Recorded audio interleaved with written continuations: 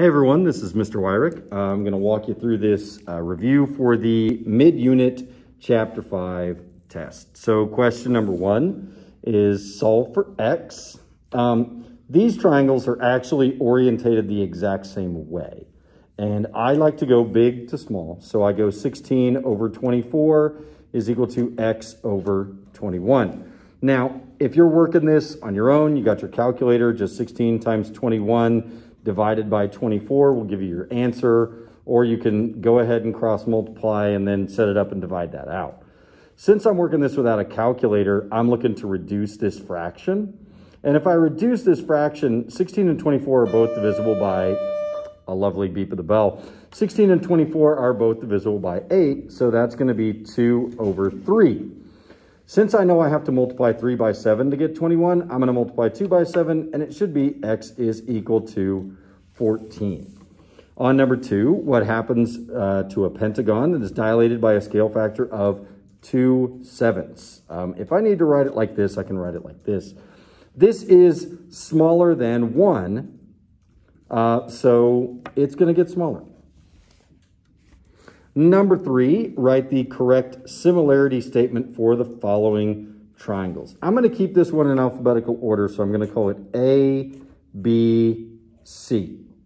And then I'm going to put my little sign for similar, my little tilde. Now, it goes from 27 to 45 and then to my third angle. So I'm going to need to go from 27 over here to the 45-degree angle, up here to the unnamed one, so that I'm going in the same direction for both of these. So that's going to be ABC is similar to PQ, R, and wouldn't you know it, it stays in alphabetical order on the second one. Flipping to the next page. Question number 4. This one was probably the trickiest one on the whole review. Solve for x and y. So we need to figure out how these triangles are similar because we know that's what we're kind of doing here. These angles up here centered around R are vertical angles. They are going to be exactly the same. And then we have this little mark and this little mark that indicates that these are parallel lines. So we have to kind of dip back in our knowledge of parallel lines to know that angle P here and angle T down here are alternate interior angles, and they are congruent. I'm going to make a different mark here for angle Q and angle S. If you mark them as congruent, you're good. So now we have 3 congruent angles, and we can see that the sides are not congruent. The numbers that we have to match up are 5 on my smaller triangle and 9 on my larger. Notice how that's on the side that has the 2 arcs and the 1 arc for both of them. So 5 is to 9 as, I'm going to go ahead and solve for x first. That's going to be x over 18. This one's fairly simple. I've got 9 times 2 is 18, so 5 times 2 means x is going to be 10. On the other one, it's going to prove to be a little bit more difficult. It's going to be 5 is to 9. Again, that's the one I know for sure, so that's the one I want to use, just in case I made some kind of calculation error here with x. So 5 is to 9 as 6 on my small triangle is to y. I'm going to need to kind of cross multiply these.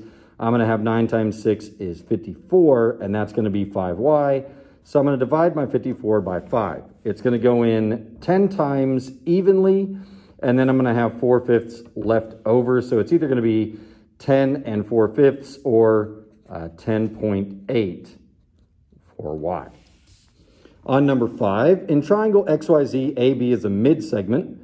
Solve for x. That means these are equal, A and B are the midpoints of their respective sides. So this is going to be half of this.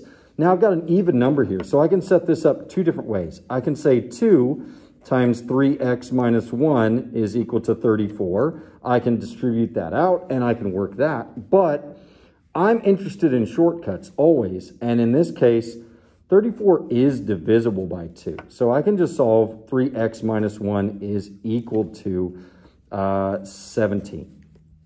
I add 1, that's 3x is equal to 18. I divide by 3, and I get x is going to be equal to 6. Down here on the bottom, segments AC, AB, and BC are mid-segments of triangle XYZ. If BC is 17, what is the side XY? So BC right here is 17. Again, it's the same as this question up here, and it's actually the same numbers. If this is 17, this entire side here is going to be 34. Each one of these little segments would be 17. Okay, so that's just 34 for that side. Question number 7. The pentagon below is transformed using DO3XY. What are the coordinates of point B prime? So this means I'm going to dilate about the origin, and I'm using a scale factor of 3.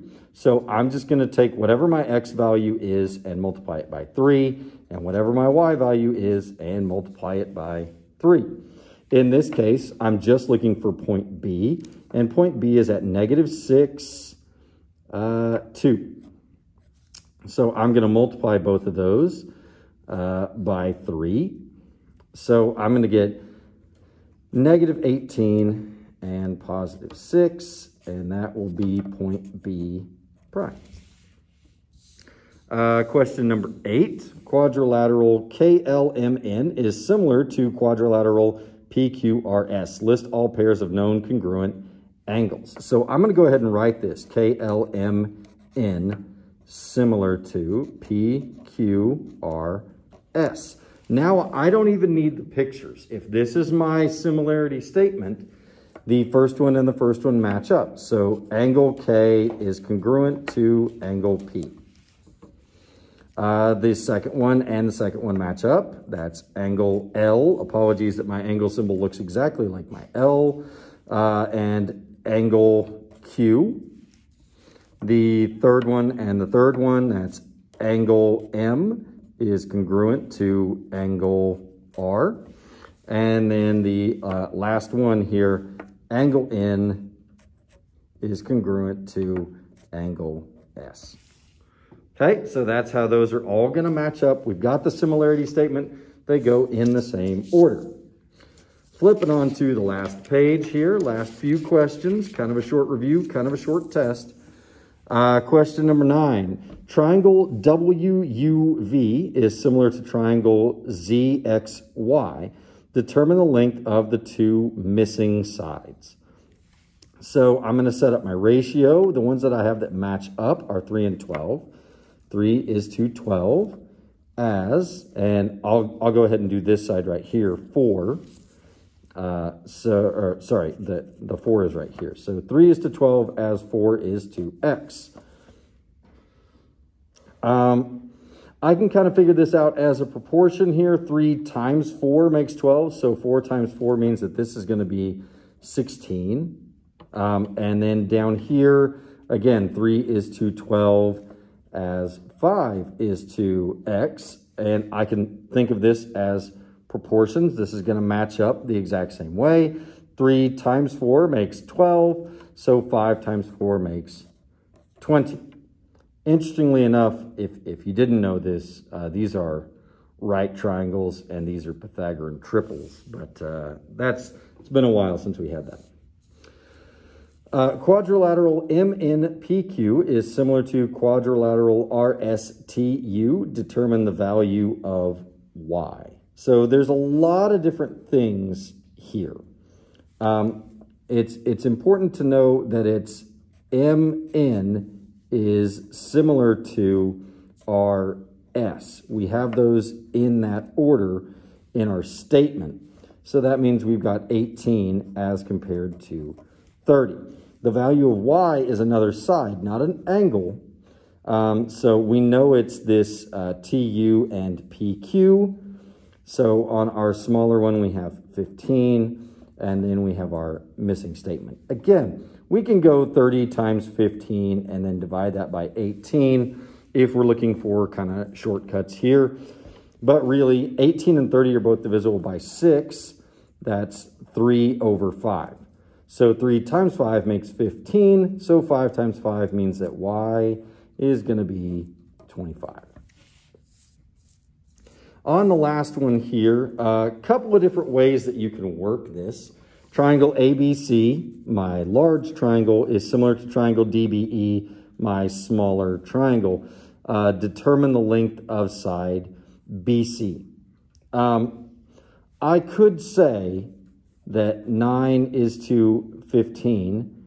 That's my small triangle, both of those actually. I shouldn't do that. Small to big, 9 is to 12, because I add this side, is the same thing as 15 to, we don't know the size of that larger one. I could cross multiply, divide, work the whole thing out.